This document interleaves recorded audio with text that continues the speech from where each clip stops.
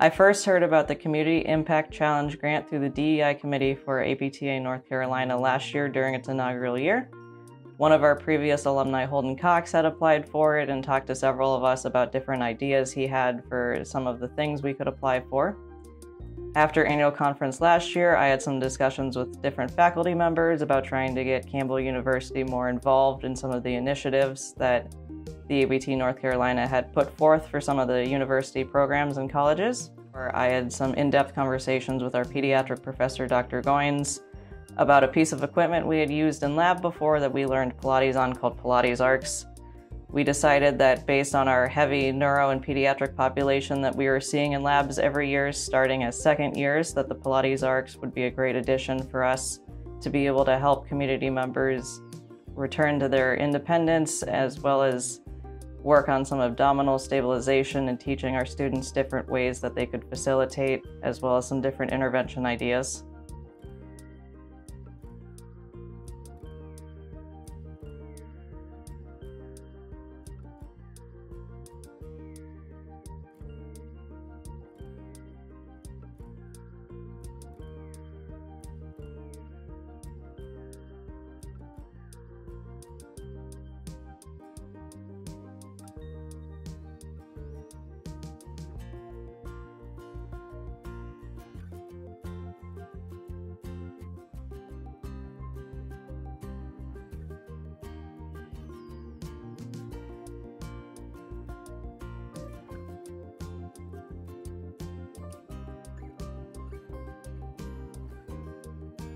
I invite the members of the APTA North Carolina Annual Conference to come on a journey with Dr. Goins and I as we take a look through some of our patients where we've used our Pilates Arcs with and what kind of interventions we use with them.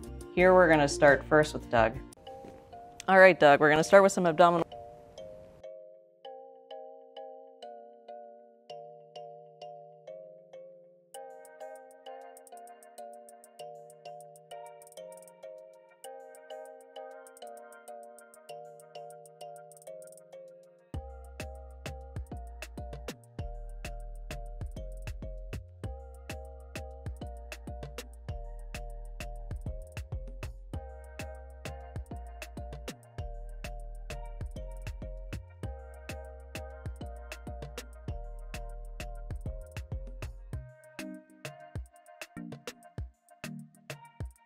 Here we have Doug progressing his abdominal C intervention by adding upper extremity involvement. By adding an overhead reach, this is challenging Doug's core more to stabilize and control the movement.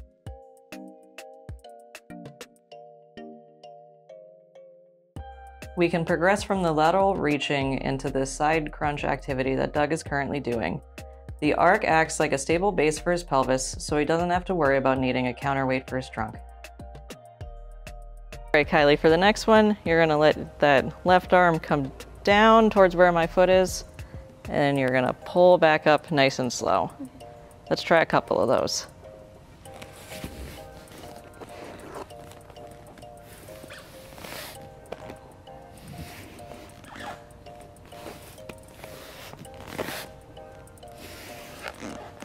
We can also use the arc to work on some thoracic mobility, rotation, and extension. So coming here, we can get the hips in this kind of 90-90 position, coming down on the elbow. You're gonna reach up towards the ceiling, twisting through your abdomen and your thorax, and then coming down, threading the arm through like a thread the needle, working on getting full range through both directions. All right, for this next one, you're gonna have this rod out in front of you. As you roll back onto the barrel, you're gonna bring your arms up overhead. We're gonna hold here for a count of 5, and then you're gonna come back forward.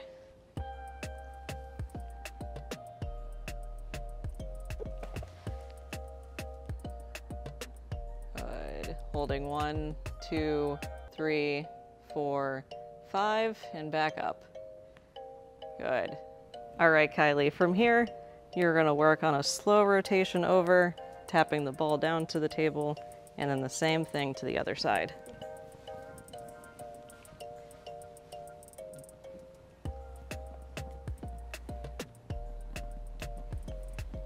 For this next one, you're gonna work on tossing side to side with Dr. Goins.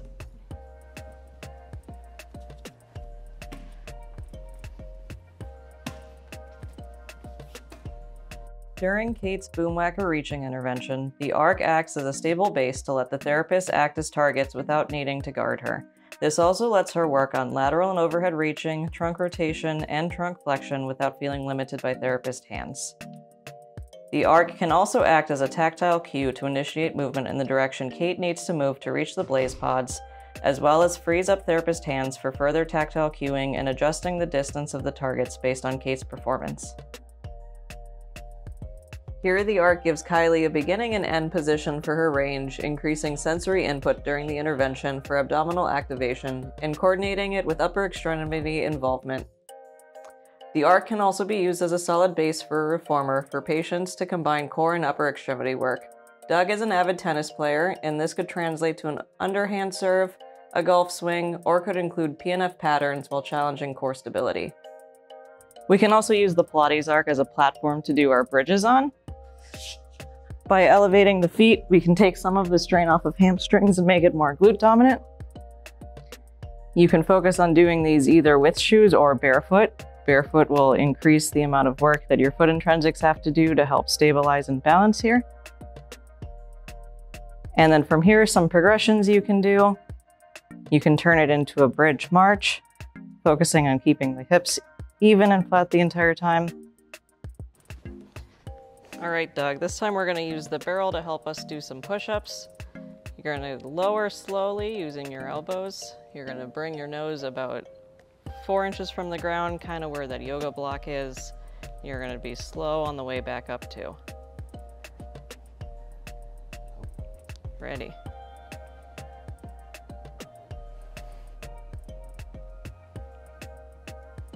Over the last 8 months that our students here have had the Pilates Arcs, they've been able to brainstorm new interventions and ways to make treatment salient and beneficial to our patients that we see weekly in our community wellness programs and our pro bono clinics.